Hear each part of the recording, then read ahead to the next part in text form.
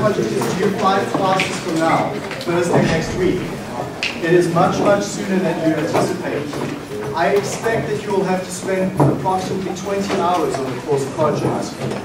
So that's typical for most projects. And the reason is the scope of the work required between 1 or 2 or 3 of you on the project will be in order of that amount of time to write up and do the work. Now, what I've done, because I recognize that it's so close, is that there is no tutorial with new questions in the tutorial series. The tutorial time today, or the first group and the tutorial time tomorrow in the next group, is a time for you to speak with the TA and get the questions answered. Just a second, everyone, let's pay attention here. It is basically an opportunity for you to speak with the TA and have office hours without arranging office hours. Next week will be the same as well. So today's tutorial, there were about 10 people that showed up out of 40. That's your choice, right? I don't expect you to be at the tutorial, but recognize that this is a time for you to see me, and recognize that if you're trying to see me outside of class, it's almost impossible because my schedule is pretty much 8 hours a day for full work day, meetings and teaching. So those 2 hours today and the 2 hours next week are really pretty much some of the only hours available. I am available some of the other times, but it's much, much harder to coordinate between your classes and my time. So let's just take a look at what you should be doing with that course project. At least this week you should be going with a defined step.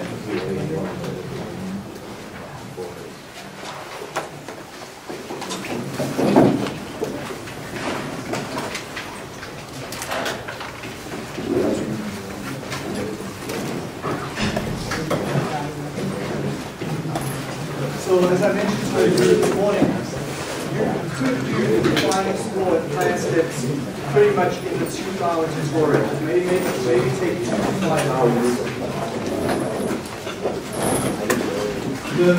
And so that's most of this week. This part may take you the rest of the time, which I anticipate will be in the order of about 15 hours. To do the work, or to continue it, and to do the work and to check it. This last step, generalize, is pretty critical. A large amount of the grade is due to the reflection, or another generalization step that you do there at the end. So please take note of that. Every class, including the last class we had last week, the last 2 classes, today's class, and then the subsequent classes, every single class contains a key component you need for the course. So already, you should be able to answer the first 2 or 3, actually answer 1, 2, and 3 out of the 5 steps that are on the course project are answerable based upon the material from last class. Okay, so you should be able to do a substantial amount of the work already. The material we're going to cover in tonight's course is where we're going to start. Tonight's class, I should say, is where we're going to start to relax this assumption of isothermal behavior, which is also a critical part of this project. So let's take a look at that. This is a new section in the course textbook. If we're following in the new version of Florida, this would be chapter 8.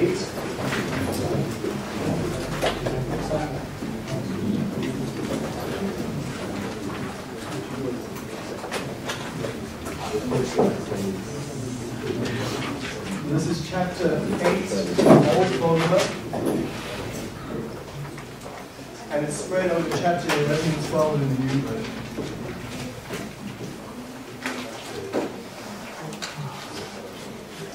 So let's just explore some issues here related to non-isothermal reactions before we get into it.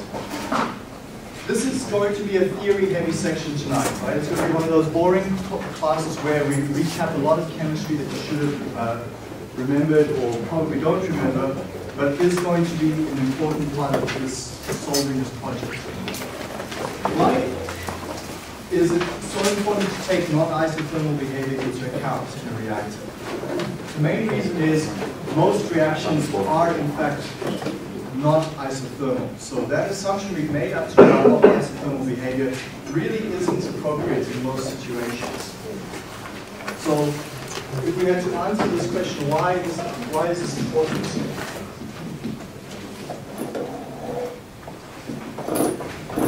The main reason is most reactors have heat effects.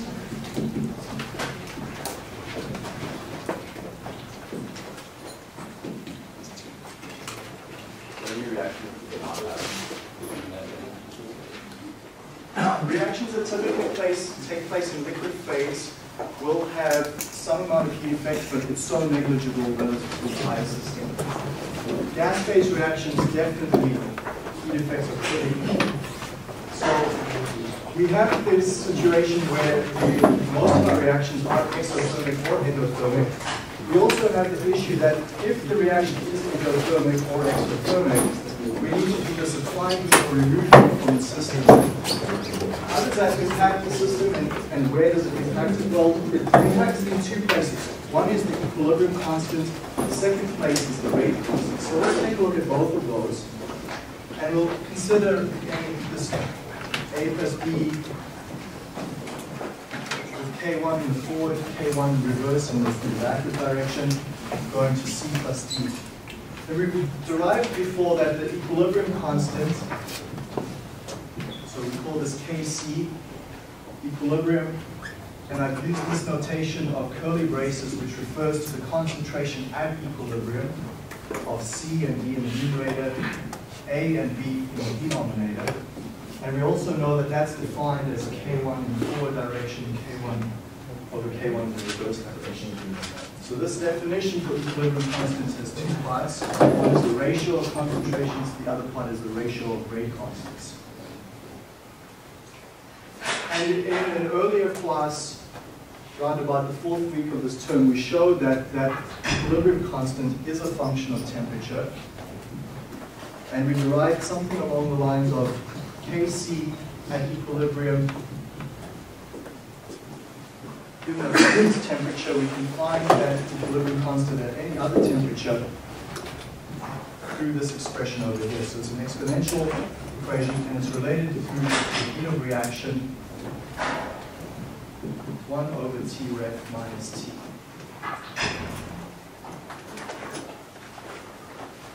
Okay, so those are the rate constants you see in the course project are given to you in that form.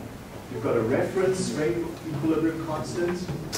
There's a heat of reaction at some equilibrium, at some reference temperature, and then we subtract off 1 over T ref minus 1 over T. And we also showed in the prior class that we had to draw that relationship as a function of temperature. We would find that for exothermic reactions, that Kc value drops off. And for endothermic reactions, it goes up.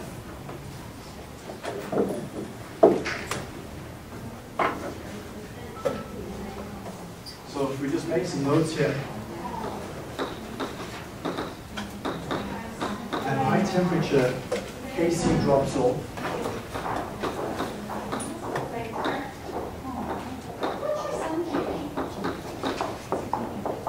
And that actually drives the reaction back into the reverse direction, or indicates to us that we're not going to form as much product as we hoped for. So at high temperature, the equilibrium constant drops off for exothermic reactions.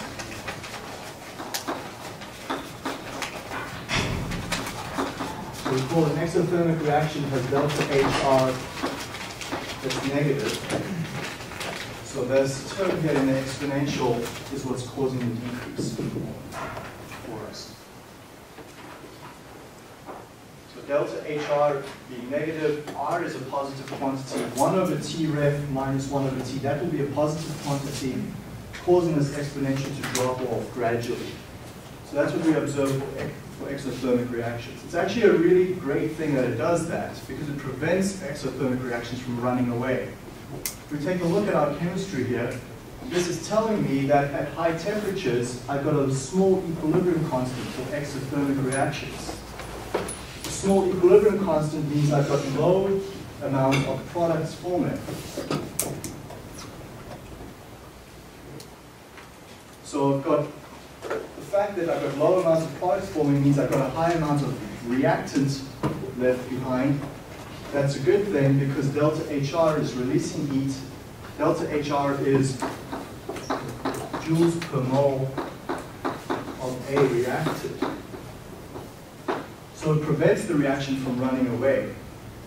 Okay, not in all cases, but in many cases it prevents the reaction from running away and causing safety issues for us. So it's actually kind of a good thing that this happens. We have a counter issue though happening. When we're going to high temperatures, sure, my equilibrium constant drops off, but my rate constant goes up. So let's just recap how that happens again.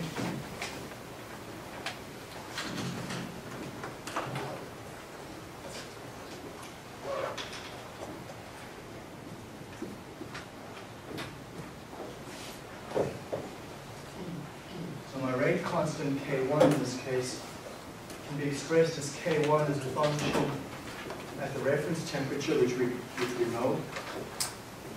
And it has a similar equation structure with the activation energy E over R multiplied by 1 over T ref minus T.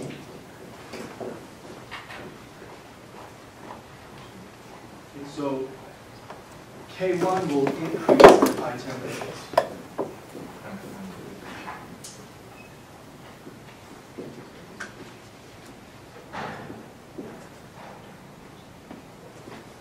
Here we see the two competing effects that always take place.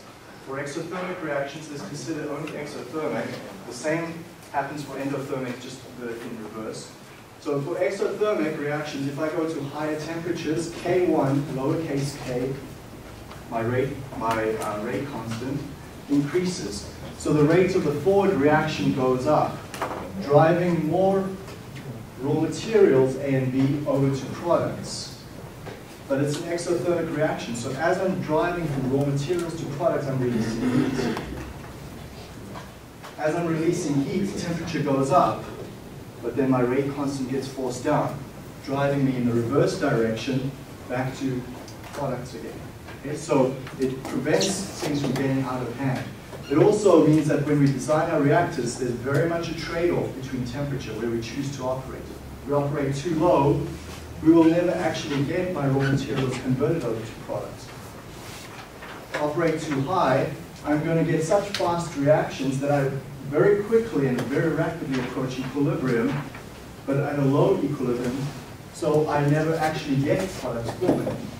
So very much a middle ground that we need to strike, and it's exactly what the project asked me to do, is to find that optimum temperature that will lead to a greater yield. So the reasoning is quite easy to explain just from these two fairly basic concepts which we're comfortable with from early chemistry courses. Now let's apply them in this course and design our reactors. So let's take a look at where we're heading with this section with a very trivial example that will underscore how we're going to structure our problems. So this simple example will show where we're heading for both our course projects and for more complicated reactor designs.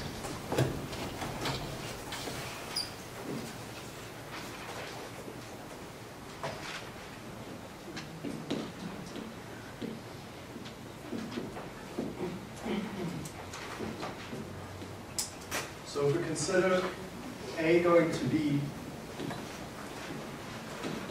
in a plug flow reactor, so just visualize that again. We've got A coming in, we've got A and B leaving.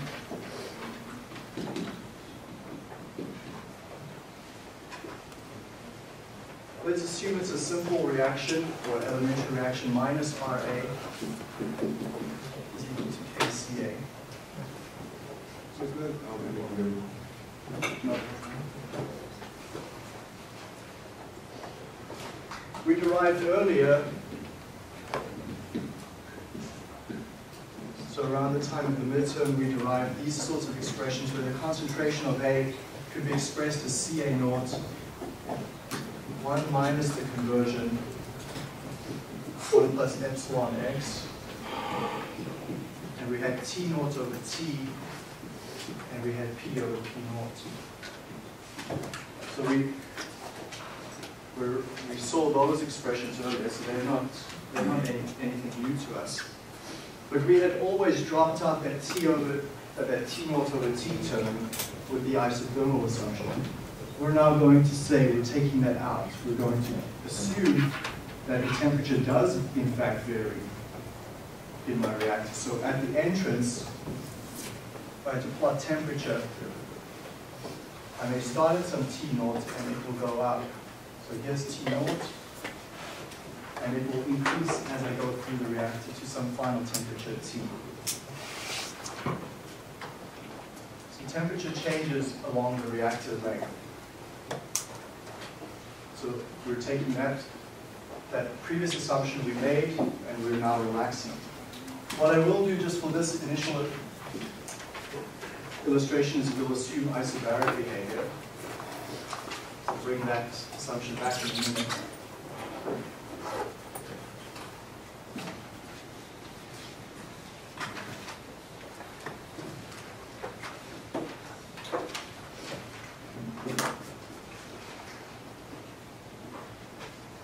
So that's my expression for CA. The reason why I need CA is because if I look back at my design equation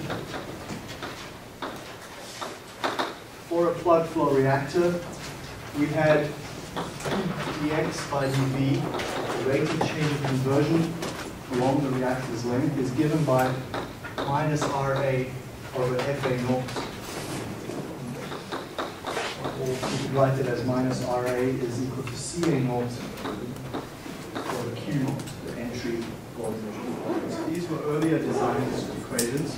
Notice this part of the course is trying to bring everything from all the 5, 6 prior chapters is going to rapidly come together over the next 4 or 5 classes. It's really bringing everything we've learned together to answer major reactor design problems. So we derived this earlier for a PFR. So if I sub in what I know here, I know the rate expression minus RA is KCA. I know that CA then is given in terms of conversion, and now the new part is also a function of temperature. So that's new for us. Let's substitute that in there. And if you do that, you can show that you get KA CA naught 1 minus conversion over Q naught 1 plus epsilon x. And then we also have this term out here, T naught over T, which we'll just keep a little separate.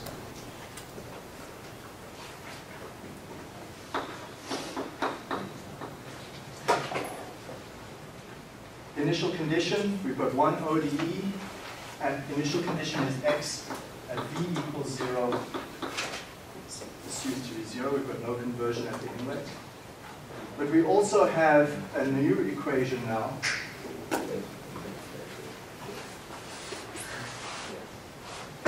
This guy up here, that my rate constant Ka, previously I assumed that to be constant, my rate constant isn't constant anymore now.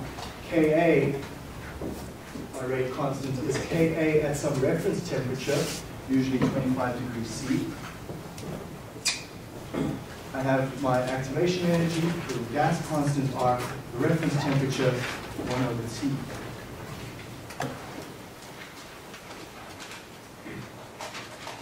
Okay, so I can in fact now substitute this Ka equation into this term over here.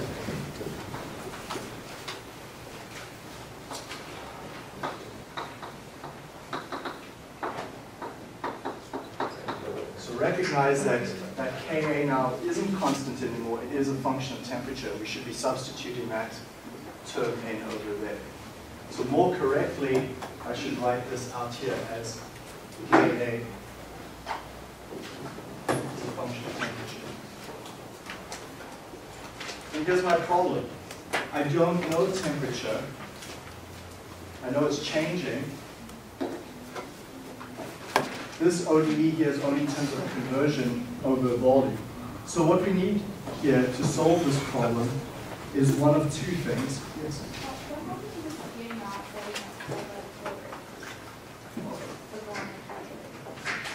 So it would be a CA here.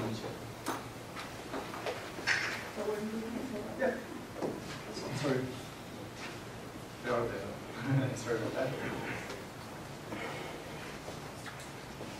So to resolve this issue, so we can actually integrate this in Polymath or MATLAB, we need one of two things. So either we require temperature as a function of conversion. So I need an explicit algebraic equation that gives me that.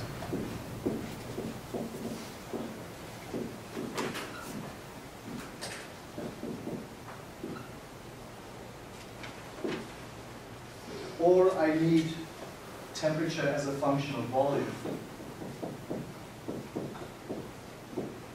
And this is via a dt by dv ODE.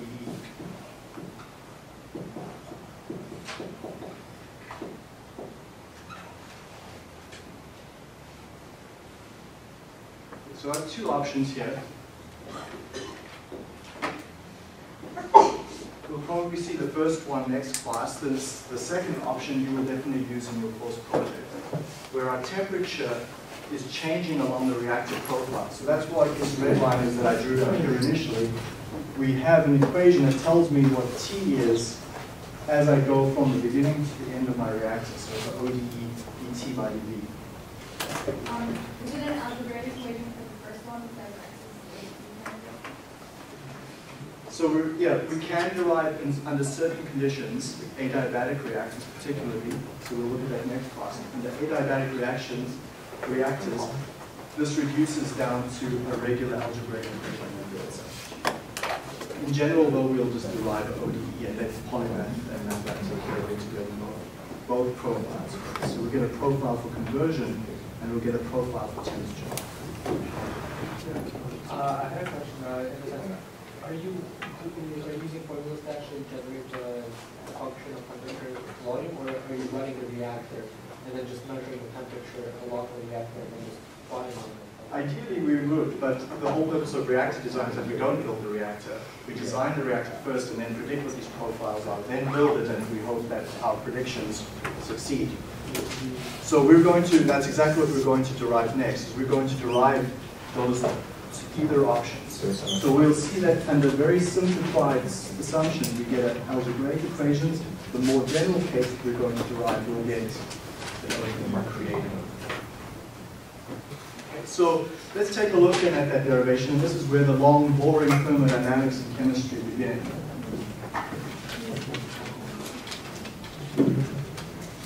Hopefully it's not too boring. But if you do look this up in the textbook, it's pretty overwhelming in terms of the number of pages and pages of derivation. So I've simplified it somewhat and tried to find an easy way to understand it, but there is still some technical detail we must get through. So let's take a look back at thermo, where we derive this generic system.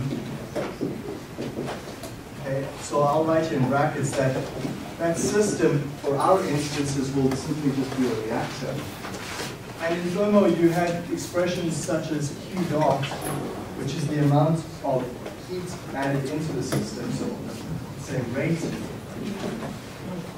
of heat added. This is in joules per second to the system.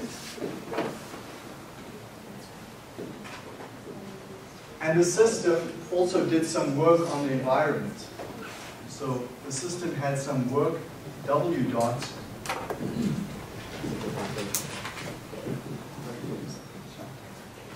So rate of work on the environment.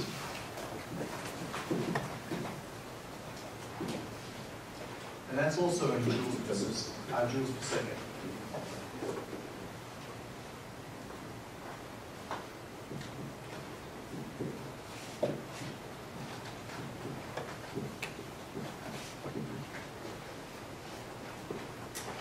Two other terms that are necessary for this derivation is the energy flow into and out of the system.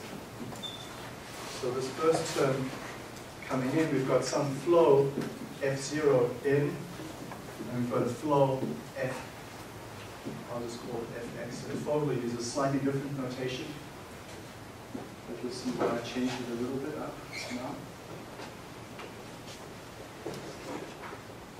So those are my four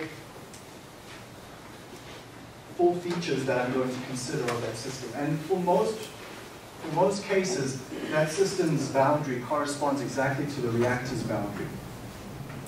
So it's a good approximation just to consider this the reactor.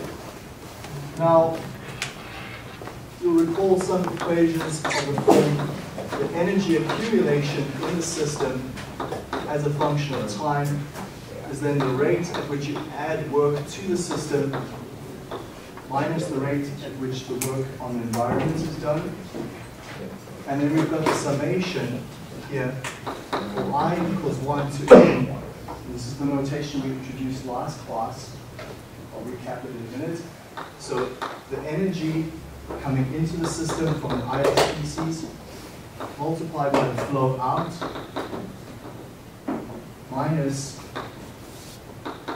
again for the ith species up to n, energy at the exit for the ith species times the flow of I at the exit. So we can best summarize this term here as energy in by flow.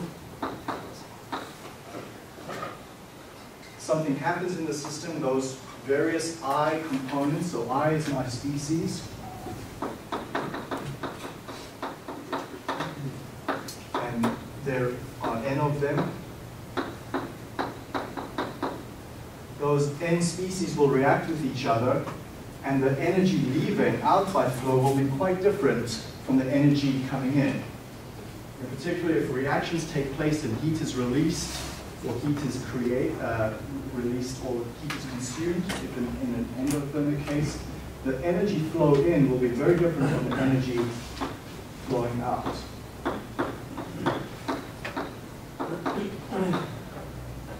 Okay, so this is thermodynamics from your 2D and 2F course. So if I just define here, Q and W are measured in joules per second. Let's just take a look at the derivation then for Fi and Ei. Fi would be the flow, the molar flow, so moles of I, of the I species per unit time. And Ei, I'll just leave here as generic as the energy of I.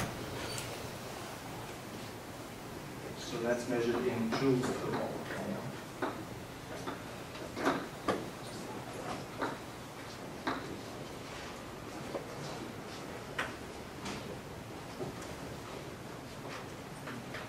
So I'll simplify a little bit from what Vogler has. There's a few steps in between here. But essentially Vogler goes back to thermodynamics and shows how that energy is related to the enthalpy. And what you can derive then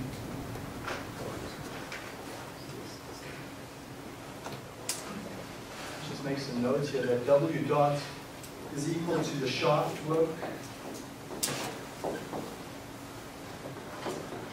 Ws plus flow work.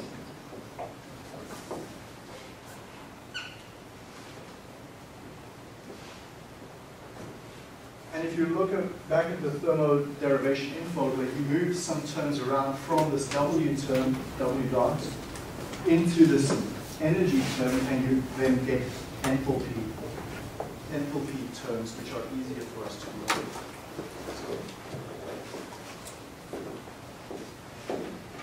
I'll leave the derivation for you to read. It's a half a page or so, but I don't think it helps us understand anything more than we need to. So I'll simply write here that moving terms around, we then get the more generic balance that we'll actually prefer to work with. And that's the rate of change of energy in the system with time, so dE by dt is then equal to Q dot, so the same term as before. But this time I'm only taking shaft work into account Ws. And then we now re-express everything in terms of enthalpies. So the sum from I equals 1 to n of Fi0, so flow in of the I species multiplied by its enthalpy H. receiving at the exit, Fi exit, multiplied by the enthalpy of HR.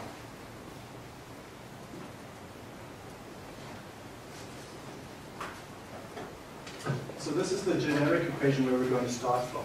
This is the equation that's eventually going to relate temperature over to conversion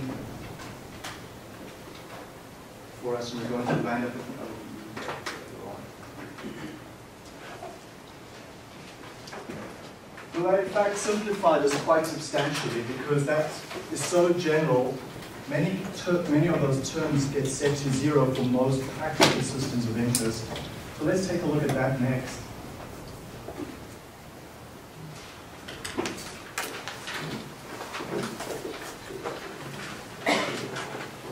So add here for most systems we deal with at steady state, we can set that derivative with times, we set that to 0. So there's no energy accumulated in the system. We'll also make a note here that if adiabatic, that implies, an adiabatic system implies there's no heat exchange, so Q dot is equal to 0.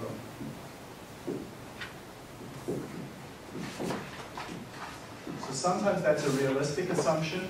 If the reactor is very well insulated, there's no heat exchanged with the environment, so across the boundary of my system, I've got no heat being added or removed.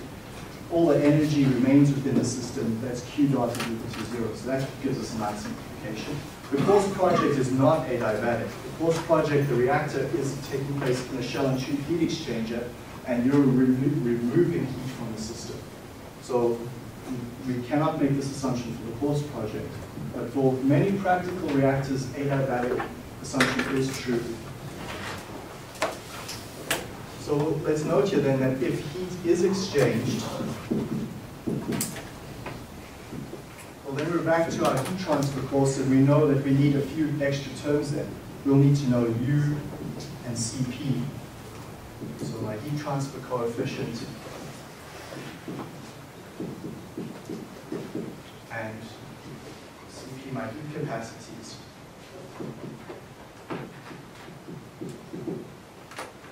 These are going to be required. Okay, so all the terms that we know from heat transfer are going to start to kick in. So if we're assuming there is no heat exchange, that makes our life easier, but when heat is exchanged, we're going to need a few extra pieces of information, like heat transfer coefficients, heat capacities, then tell us what is the capacity for that liquid or gas to actually take up heat, and how much can it take up. So clearly we need those terms when we're not operating adiabatically.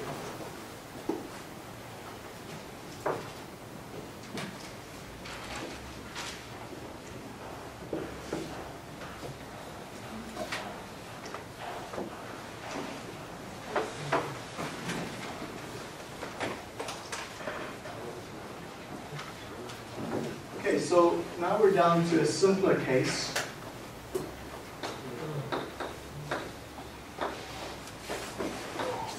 So now we have that 0 is equal to Q dot minus sharp work plus the sum of Fi0, Hi0 minus the sum of Fi, Hi. Okay, so the summations are always over every species, 1 to n, so I will drop that, and Fogler does that as well after a while.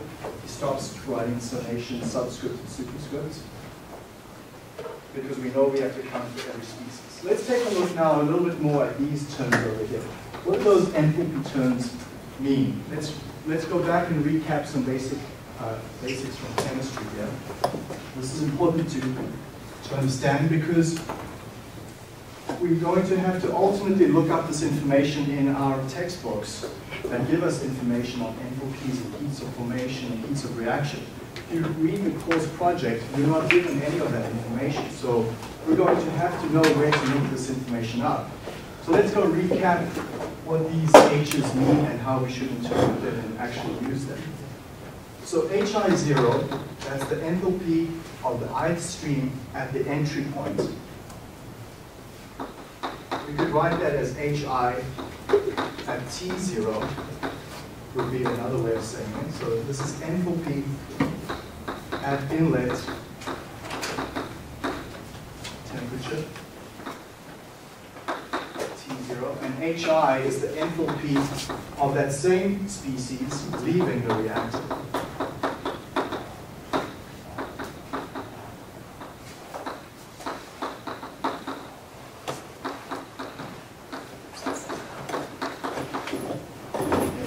In fact, it's not only leaving the reactor, it's at any point from the inlet onwards. So the moment our species start to react and heat starts to be generated or consumed, the temperature is going to change. So this T is generic.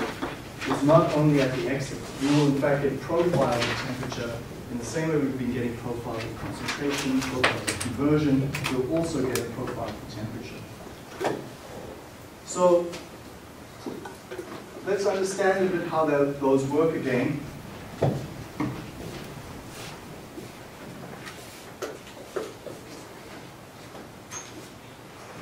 And we use our regular example of A, B, C, and D. So if I've got AA plus BB going to CC plus DB plus inerts. There may be some inert gases in the system.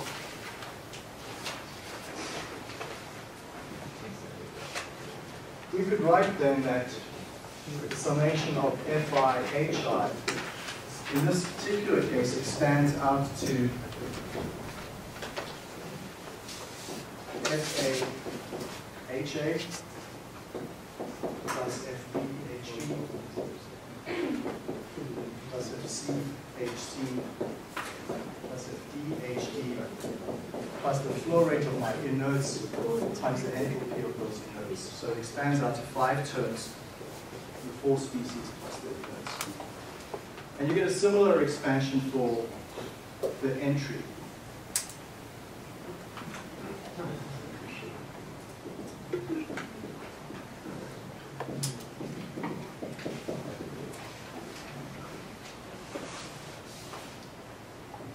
So now let's recap 4 or 5 things from a few classes ago. So sub in the following. We had derived in an earlier class that the flow rate of the ith species, so Fi, is equal to Fi0 times theta I plus nu I x, the conversion. Oh my goodness, what do those terms mean? Let's go back a few more classes. Well, Fi0 is the flow rate at the inlet, that's clear. Theta I, recall, is equal to Fi0 divided by Fa0.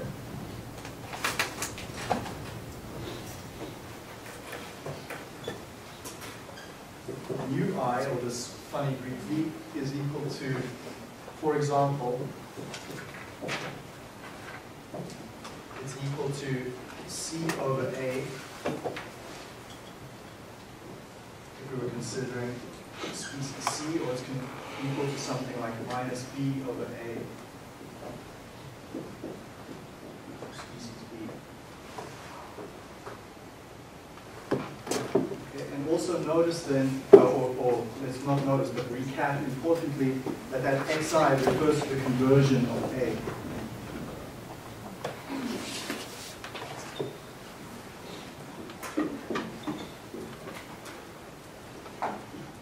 So here's a little problem, in fact, a substantial simplification I'm making.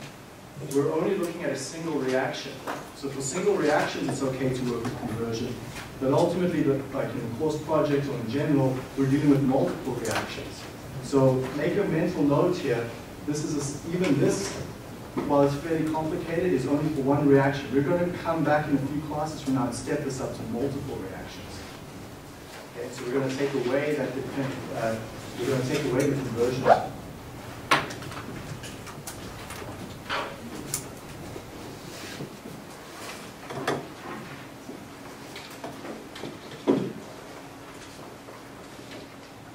So if we make those substitutions as I wrote up there, one nice thing we can write, or one nice thing we'll discover after doing quite a bit of algebraic manipulation,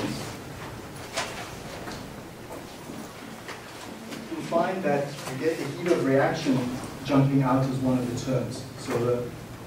So the quick recap here then is the heat of reaction, delta HR, at a given temperature. So heat of reaction, again, is one of those things that's not constant. It is very much a function of temperature.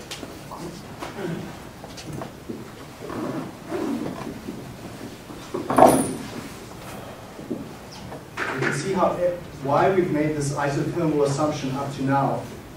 It's made our life so much easier. Now, the moment we take the isothermal assumption away, everything starts to suddenly vary with temperature. Our rate constants vary, our equilibrium constants vary. Heats of reaction are not constant. They also vary as a function of temperature. And that function is given as, in this example, d over A multiplied by HD. And that's a function of temperature as well.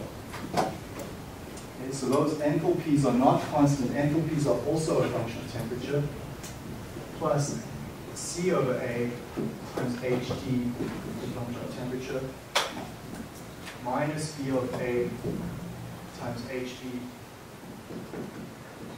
minus A over A, which is minus 1, of the enthalpy of A at a certain temperature. And just a quick note here on the units. This is very important, and where people trip up is that the units are equal to joules per mole of A reactant.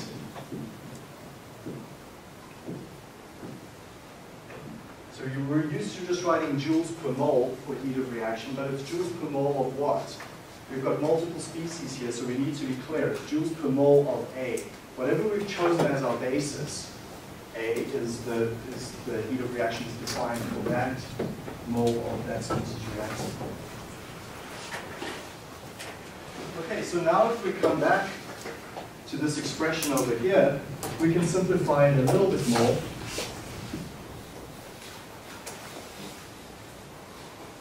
We can in fact write 0 is equal to Q naught, the heat coming in and out of the system, if there's heat exchange, the shaft work, and now we substitute in these other terms over here, and we get minus FA naught, the flow rate of A, my basis coming in, and this time we sum over theta I multiplied by HI minus HI 0, so enthalpy in minus enthalpy out for the I species, minus heat of reaction at a given temperature times FA 0 times X. FA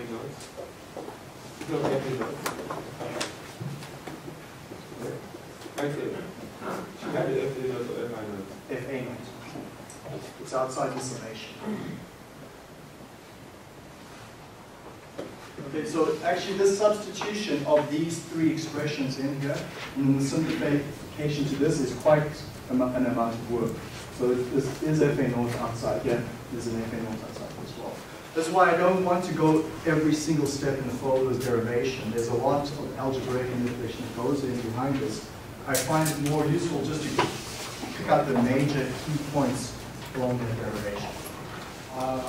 Would that equation change if there was not A was a reference? If B was your reference, you just rewrite your equation so that it's in terms of A. So whatever the K becomes. This is why we work with this generic A. Okay, so now what we have is we need to have a little bit of a discussion, in fact, on these enthalpy terms. We know that they're a function of temperature. Well, where are we going to look up this information? Let's recall from the second year course then that the HI, the enthalpy at a certain temperature, can in fact be written as HI at a reference temperature, Tref, and then we integrate the heat capacity of the species as a function of temperature dt, and our limits of integration are from the reference temperature to the temperature we're interested in. Okay, so if I need HI at some elevated temperature, I go to my base case, which is usually 25 degrees, and we give this term here a special name, HI superscript 0 at a reference temperature which usually corresponds to 25 degrees. We call that the enthalpy of formation.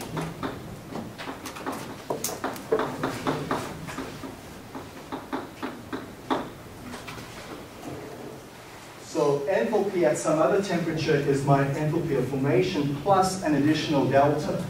Well, how much is that delta? It's this term over here, which is the integral of the heat capacity as a function of temperature. So yet another thing that's varying as a function of temperature. So you can start to see how this is quickly, for even very simple systems, going to land up in the order of 40, 50 equations. Okay, so polymath is definitely out of the question if you're using the educational version. Okay, polymath has a limit of 40 equations for the educational version. You're forced over them to MATLAB unless you buy a full license. Now,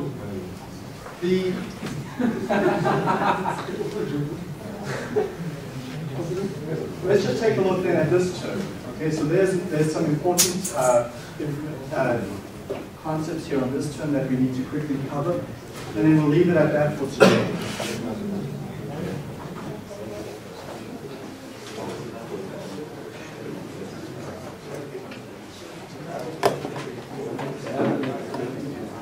So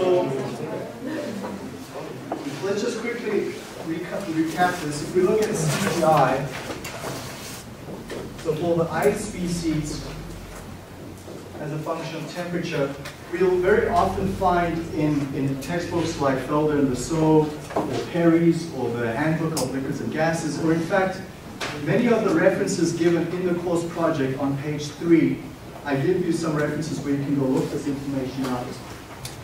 You'll find then that CPI is given to you in something that looks along the lines of A plus BT plus CT squared plus DT cubed.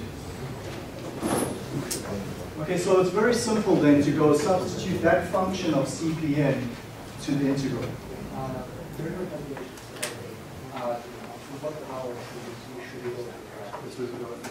So the question is then, to what power should we go to? Well, what you'll find is for most systems that even going to B to the T is not going to change things too much. Okay, so what we'll find for most systems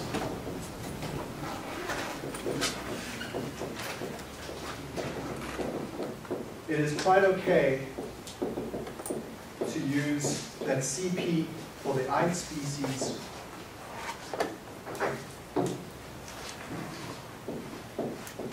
as a function of temperature is equal to A. Okay, so just go to a single value. You'll find that even if you add the VT term, that it hardly changes the heat capacity. In other words, in English, what that's saying, the heat capacity is constant. Okay?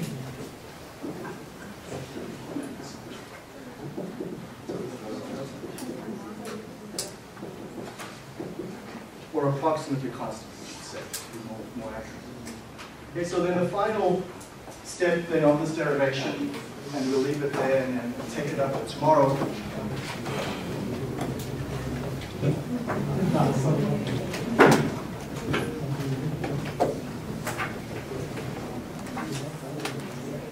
So we could write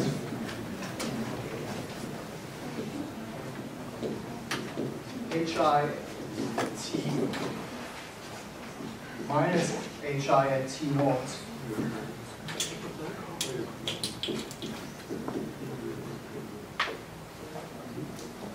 is equal to CPI T minus T naught.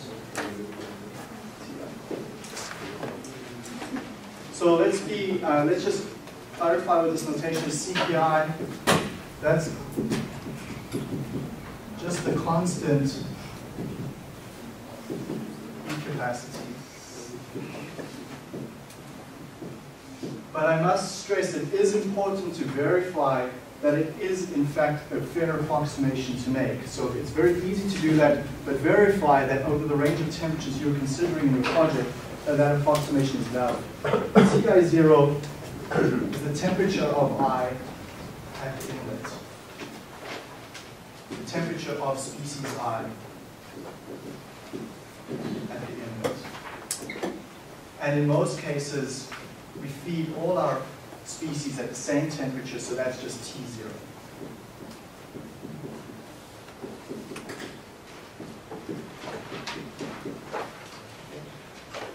So right now, you actually have, we've shown here, some of the additional information you'll start to need for your course project are these heat capacities and these heat subformations. So that's something you can go look up quite simply for the 5 species that you're dealing with in the project. Then you're going to already be a long way ahead when we come to class tomorrow and we start to see how to actually implement it.